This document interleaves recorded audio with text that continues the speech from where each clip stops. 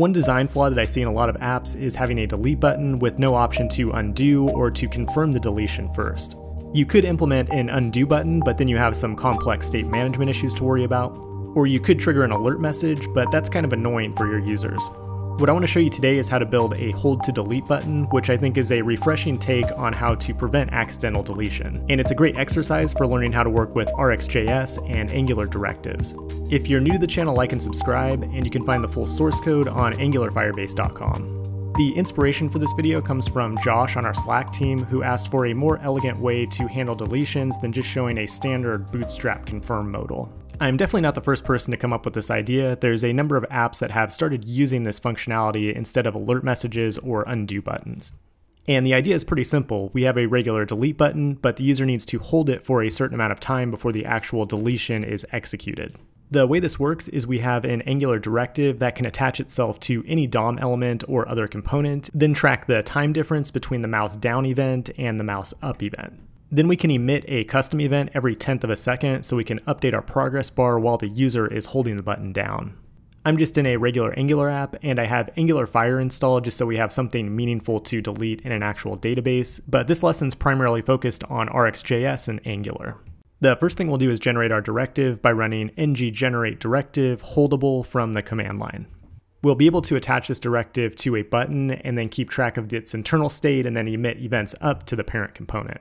To do that, we'll import host listener, event emitter, and output from Angular core. We'll also bring in a few things from RxJS that we'll see here in a minute. The first thing we'll do is set up a custom event, and this is the data that we want to emit up to the parent component. This event will emit the number of milliseconds that a user has held the button down. So that allows the parent component to decide how long the user can hold the button before it fires off the delete operation to Firestore. In Angular, you can create public custom events by using the output decorator and making the value an event emitter.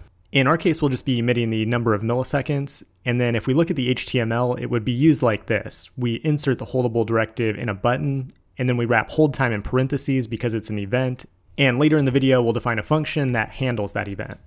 Let's go back to our directive, and the next thing we'll define is the internal state of this component. We can define it as a subject, which itself is just an observable that we can push values to. And there are two possible states that this directive can be in. Either the user's holding the button down or they're not. The next thing I'll do is define an observable called cancel, which will be based off of the state source subject. Eventually, we'll set this observable up to only emit values when the user stops holding the button.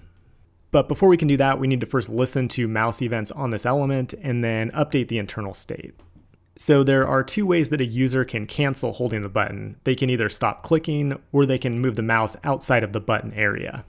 We use host listener to listen to events like mouse up that are built into the DOM. And if we want to listen to multiple events, we can just stack them on top of each other like this.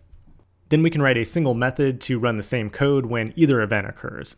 When the user stops holding the button, we just want to update the internal state on this directive to be cancel.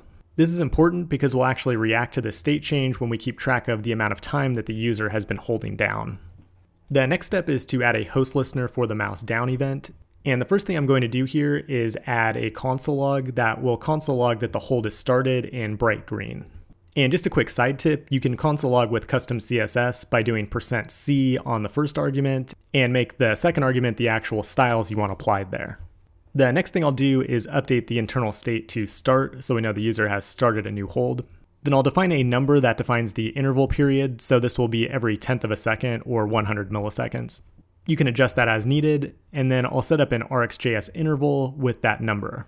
When we subscribe to this interval, it will emit a number that increases by 1 every 1/10 of a second, 0, 1, 2, 3, etc. Now the tricky part is that we want this observable to stop emitting values when the user has stopped holding it.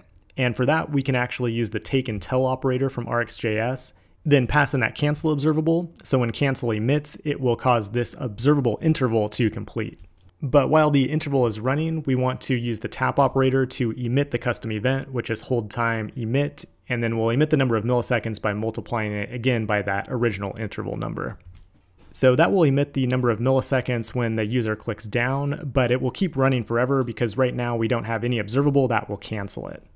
We can create that observable by taking our source state subject and then piping in the filter operator and filter it so that only the cancel events are emitted. And then we'll also throw in the tap operator here and console log that the hold is stopped in bright red. And then we'll have our custom event emit the number 0 just so we can restart our progress bar when we get to the component. That takes care of the directive code. We can now go into the HTML and just drop that into a button, and we'll get all of that custom functionality. If we click the button and hold for a second, you'll see that we first get our green console log, then we get a few hundred milliseconds, and then it stops and emits 0. It'll be the responsibility of the parent component to listen to these events, and then we'll set our demo up to delete the document from Firestore once it's been held for at least 1 second. We can go ahead and start in the HTML, we'll add the holdable directive, and then listen to our custom hold time event, and then we'll define a function here called hold handler that takes the event as its argument. If you want to see how many milliseconds the button has been held, you can just add a console log to the hold handler function. Then to make this non-trivial, we'll bring in Firestore and load a collection of documents. Now I'm just going to copy and paste a pretty big chunk of code here, but basically what I'm doing is I'm grabbing a collection from Firestore, and then I'm mapping the document IDs to that collection's data payload so we can use that ID to later delete a document. I cover this code in detail in the full Ionic course, as well as multiple other videos in the past. It's not critical for this video, so we'll just brush past it. The next important thing that we'll do is generate a component called customer, which will hold the data for each document in Firestore.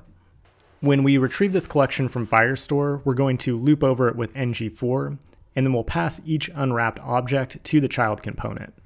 The app component is the parent component, so we'll set up our loop there. We declare the app customer component, run the ng4 loop. AngularFire gives us that as an observable, so we unwrap it with the async pipe. Then we'll pass each document object down to the child component by wrapping customer in square brackets, and we'll set up that custom input property in the component in the next step. Now, before we write the child component, there's one last tip that I want to show you, and that's if you're using a progress bar, you'll want to add an animation property in the CSS, otherwise it will look really janky as it animates from step to step. Now, the child component's going to be pretty simple. We first bring in Angular Firestore as well as input from Angular Core. Then we'll decorate the customer property with input, which allows it to be passed in through the parent component, and we'll also set up a progress property that starts at 0. Now, the most important aspect of this component is the delete customer method that handles the hold time event that we defined from our directive. This method will take the event itself as well as the customer object as an argument, and it will update the progress on this component so we can change the value of the progress bar. When the button's being held down, it's going to emit this event every 1/10 of a second. We're dividing it by 10 to treat it more like a 0 to 100 percentage. And if that value is greater than 100, or 1 second in this case, we'll use Angular Firestore to delete that customer's document from the database. And then the last formality for this demo is just the HTML markup in the child component. So we'll just interpolate some values from the database. Then we'll add our button down here at the bottom, which of course uses the holdable directive, then uses the delete customer method as the event handler. And then we also have that progress property available on this component, which we can use to show a progress bar. The only trick we have to do here is add value in square brackets, so it uses the progress value that we define in the component. And now if we go back to our app, we should have a result that looks something like this. I have some dummy records in my database. If I click the delete button, it will start the progress bar, but if I let go, then it stops. If I keep holding it for at least 1 second, then you'll see it actually deletes the record from the Firestore database. Hopefully that gives you some ideas on how to handle deletes gracefully in your UI. I'm going to go ahead and wrap things up there. If you have any questions, send me a message on Slack. And if you're ready to build and ship a real-life product, consider becoming a pro member at angularfirebase.com. You'll get access to all kinds of exclusive content like my full courses and book, as well as one-on-one project support. Thanks for watching, and I'll talk to you soon.